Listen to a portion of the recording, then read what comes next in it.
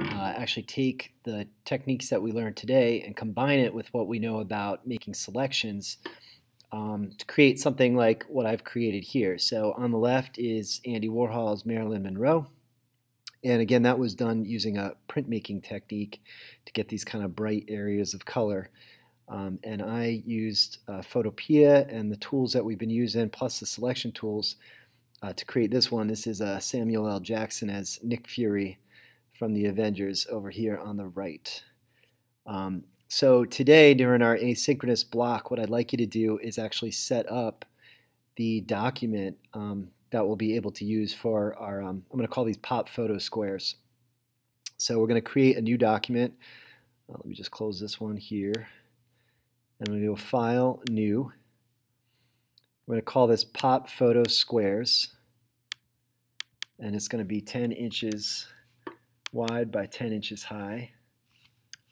And we can set the DPI to 300. And you could do this in Photoshop or Photopea, either way. And a lot of it is the same.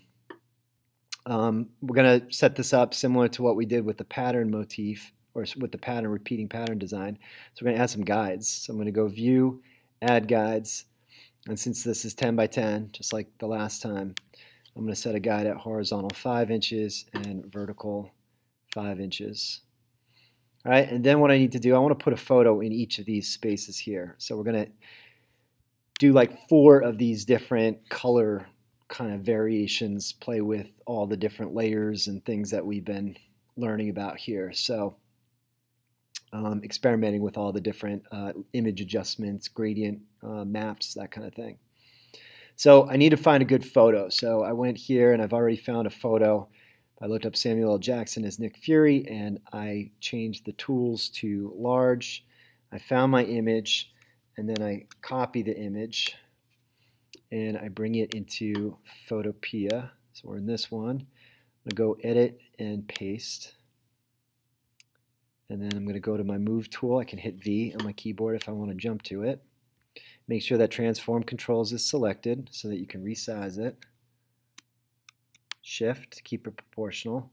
And I want this to be a perfect square. So I'm going to use the Rectangular Select tool. And I'm going to hold Shift down and draw a square over top of this. And I can move the square to get it to where it's composed. I like how it's composed here. All right, and then what I want to delete, I don't want to delete that. If I hit delete, you see I delete the face. I don't want to do that. So Command Z or Control Z. I want to select everything outside of it. So I'm going to go Select Inverse and then Delete. Okay, and now select deselect or Command D or Select D or Control D to deselect. And then I go back to my Move tool so I can hit V on the keyboard or go up to the top button. And I'm going to size this. I'm just going to leave a little bit of space around the edges. Looks good.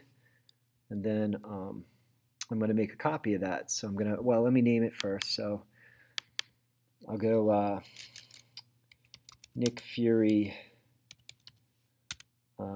upper left. It's good to name those layers. And then layer, duplicate the layer. Move that over here. I'm going to go Nick Fury. Nick Fury upper right. Layer, duplicate layer.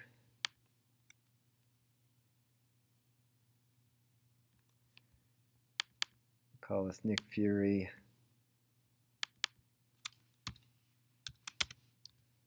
lower left. And then one more time.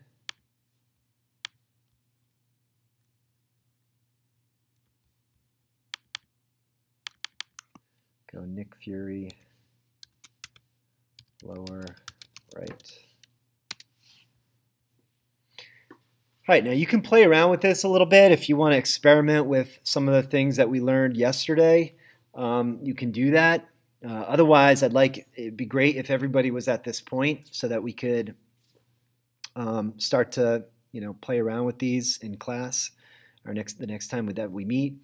I'm going to save this, and then I would upload it to the classroom assignment. So I'm going to go File, Save as a PSD. All right, I'm going to go to my classes.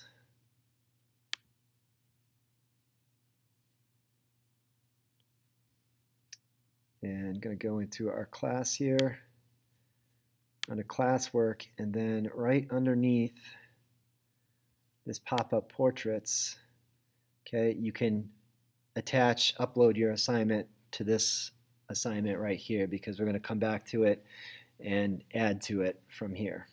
All right. Have a good one. See you next class.